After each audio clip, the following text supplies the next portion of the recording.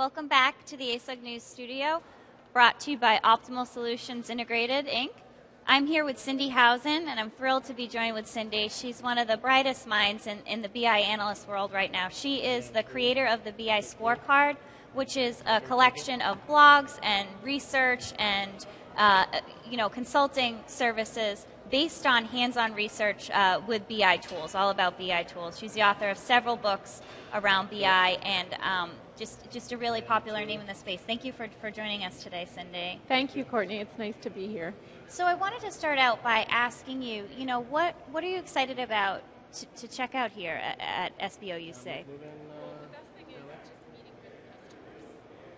You draw some of the best customers from different areas of the country, and both SAP customers and longtime business objects customers. So for me, what's really important is not to just be talking to the vendor, because SAP, of course, tells me about their products, but also hearing what are the customers interested in, what are their challenges, what are they excited about, what are they confused about. So that's a great jumping off point for my next question. What are customers excited about here? What are you hearing? What are their challenges? And what's really resonating here?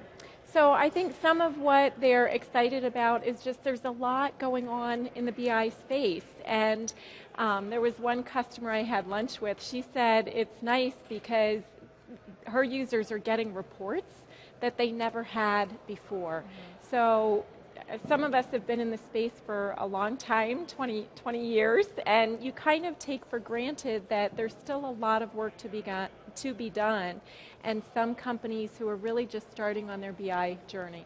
That's such a great point. It really is. It seems like, we've been talking about BI for so long, but now it just seems to be catching fire. Everybody wants these dashboards. I mean, everybody. And what do you think is really driving that? Is it the tablets and the mobile devices and...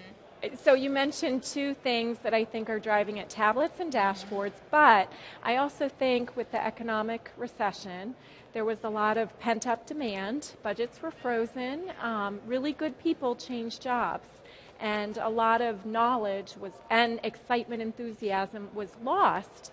Some BI initiatives kind of floundered. Sometimes when I read the headlines, I think we're not totally out of this recession, but I do think in the BI space, spending is definitely up. So there's been pent-up demand. So there's a lot going on there. And then dashboards, we did see from our latest survey, dashboards a few years ago, it was largely custom-developed solutions. Not many customers had dashboards, and now that's really tied with the number 2 spot in terms of the most successfully deployed BI module.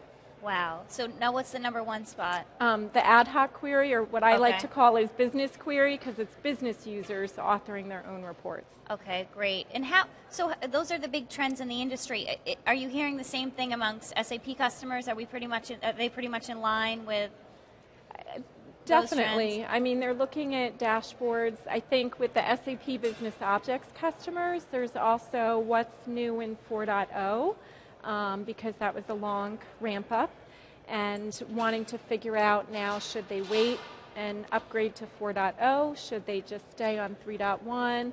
Or there's been talk about 4.1 or feature pack.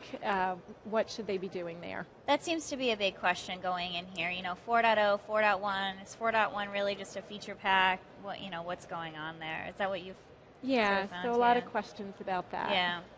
So just to sum up here, you did a survey and just completed it with ASUG's help, big help from Tammy Powlis. We'll give her a shout out. Yes.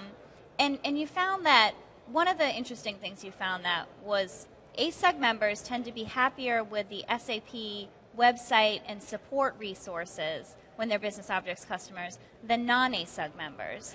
Right. So thank you to ASUG for promoting the survey. It's something that we've done 3 times now, originally as part of research for one of my books, Successful BI, and it does look at success factors and failures, obstacles to success, and we started looking at it now by vendor.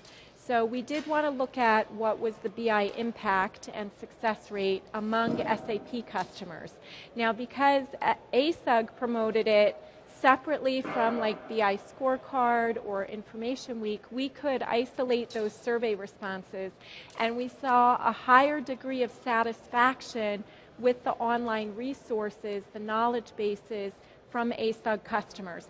So what I can't tell you, are they saying they're happy with the ASUG content or the SAP content? Right. I can only tell you that they are more satisfied, yes. And Steve Lucas brought that up in his keynote this morning too. He said, ASUG members are just much more likely to be more engaged with the business objects tool set and to just really know what's going on. So, well, I don't know, are they more engaged? So yeah. One of the questions that I will be asking here is, I talk to all sorts of business objects customers, and ASUG is still somewhat a new community right. to the longtime business objects customers, and I think there are concerns, is ASUG really just for the SAP, BW, and ERP customers, or is it also for the for traditional business objects right. customers?